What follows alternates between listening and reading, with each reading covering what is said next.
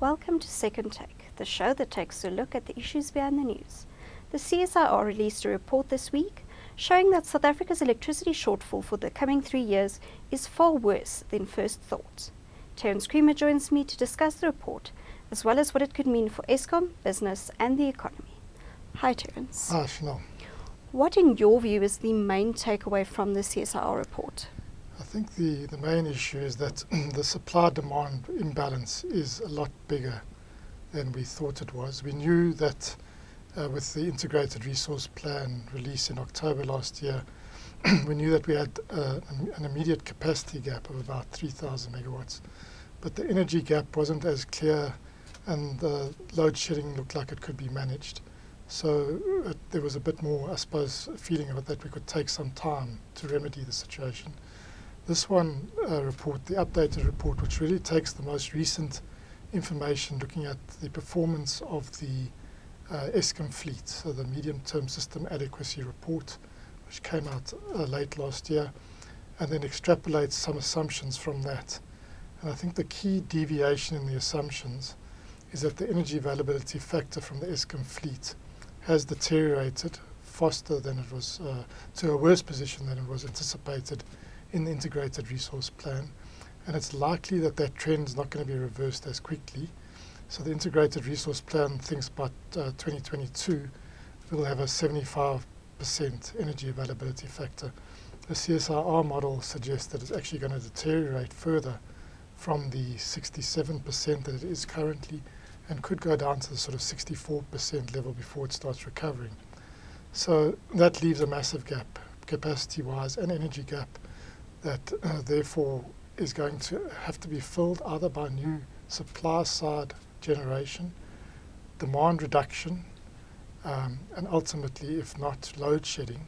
And I think the stark sort of picture that's painted by this report is that 2019 was our worst load shedding year to date. So going back all the way back to when it started in 2006-2008 period, and that we sort of had over 1,300 gigawatt hours, about over 530 hours of power cuts in 2019, and that led to an economic loss estimated, depends on what value you put to the nature of unserved energy or the cost of unserved energy, anywhere between 60 billion and 120 billion.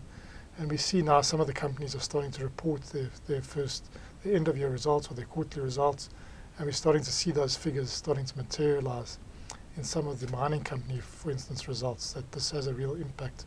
But what the picture painted in this CSIR study is that given this energy availability factor trend is downwards, and there's no immediate supply relief because we know Medupi and Kusile have been struggling to meet nameplate and they're going to take some time to get there. And then we know that we haven't been running regular bid windows for any other capacity and energy, and therefore the gap this year is going to be materially larger, and therefore will have to be closed by a lot more load shedding unless something happens, and then it grows really quite dramatically over the next 3 years. So this year much higher than last year, which was our worst on record, and by 2022 sort of 4,600 gigawatt hours of power cuts unless something dramatic changes. How does this align with what Eskom is doing and saying? Well, it aligns quite well, unfortunately, because we know that Eskom has taken a look at its existing coal-fired power stations again, and we know that the message there is that the plant is in a lot worse state than was anticipated, and therefore that's manifesting in these very, very high levels of unplanned breakdowns. So when we had that dramatic day, 9th of December, when we cut 6,000 megawatts of capacity from the system, owing to that was stage 6 load shedding, that day about 15,000 megawatts of breakdowns was reported, and that sort of led to very few options because there was other plant out for maintenance, including the one unit at Kuburg that was being refueled and hadn't been brought back yet. There was no other option but to ramp up the load shedding dramatically. since we've come back in January and we've had this consistent 10,000 to 14,000, maybe 14,500 megawatts of unplanned breakdowns. So we're still in a very, very precarious position. And Eskom is saying it's not going to really get better until it's, as to use the new CEO's analogy, until they get off the bicycle that they're running alongside, put the chain back on and start pedaling. We're going to continue with this pattern. And to do that means you need time and space. Time and space means that you need to take more plant out for longer periods. Taking more plant out for longer periods means there's going to be a gap between supply and demand. What that gap is will depend day to day, but on an average, Eskom's saying maybe they're looking at a maintenance type philosophy where maybe they can only guarantee 25,000 megawatts. Now that's very little if you think of a system that's over 45,000 megawatts. So quite a lot, over 20,000 megawatts out for some sort of maintenance or repair, or otherwise it's not really a base load operation. So it's a lot of capacity that they want to maintain and get back into some working order. And that's going to take time. So the picture that we're getting, and during that time, the EAF is going to deteriorate. So the picture aligns almost perfectly, I think, with the CSIR. The CSIR, I don't think, is an overly pessimistic picture. I think it's a realistic picture, and I think one that Eskom will probably agree with. Maybe on the margins it will say that the EAF can be recovered faster, but on the whole it's saying it needs time and space to recover the fleet, and the fleet's been run too hard for too long, and that time and space is really the short-term gap that CSIR shows between 2020 and the end of 2022, where at the moment, absent everything else, the only way to close it is through rotational power cuts. What actions are suggested for dealing with this crisis? So that's, I suppose, the good news in the CSIR report is that it points to a range of solutions, all of which are in sort of the power of government departments or regulators to make some impact on. So it's not something that is totally out of our hands. We can actually do something around closing the gap. The immediate thing is for Eskom, which is a state-owned enterprise, to get its Medupi and Kusile and its EAF recovery plans in place. Both those will take some time, as sort of alluded to in the earlier questions. The other thing is to do what they say, really lean on the customer at scale, or self-generation at scale. Now, this requires a change to the regulations. At the moment, the regulations are, so the people that want to do the self-generation are mired in red tape. We've discussed this several times before.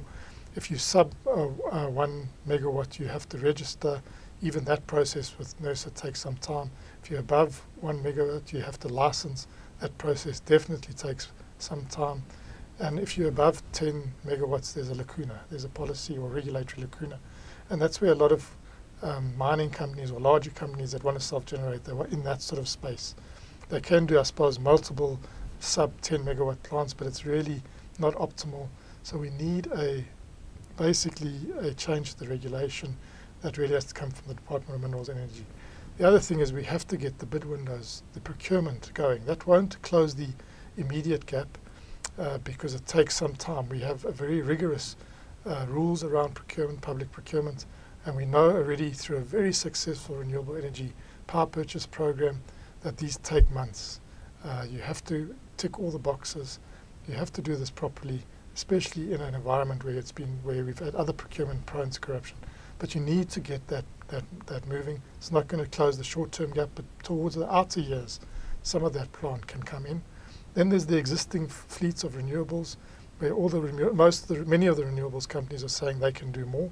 If they're really curtailing some of their energy, if they are just given the incentive to do that and the green light to do that through a sort of power purchase agreement or a new contract that supplements the existing one, they can move ahead with that. So that gives you a little bit more, and that's immediate, something that's a low-hanging fruit, along with the small-scale embedded generation on rooftops, the embedded generation at mines and factories, and the distributed generation at mines, factories, farms that may require wheeling.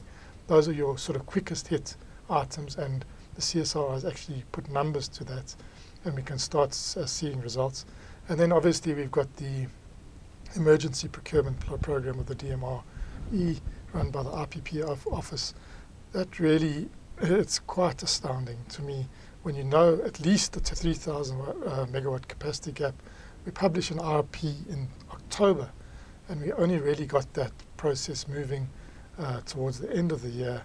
We now have an evaluation, we have closure at the end of January, we have an evaluation for a whole month, and then only then we'll have ministerial determinations and the procurement process moving. It's quite outrageous. It's almost economic sabotage what's happening. And actually that's what the CSR report shows, that there's a lot of things that can be done very quickly, decisions that can be done very quickly to start easing this supply-demand imbalance. Absent urgency, and the CSR are saying first quarter is the outer envelope for these decisions, we are going to experience more load shedding more frequently and at higher stages. That's the reality. That's the sad reality in the report. That's the science. It's an evidence-based scientific study. You can tweak the assumptions here and there, but they're not going to change much.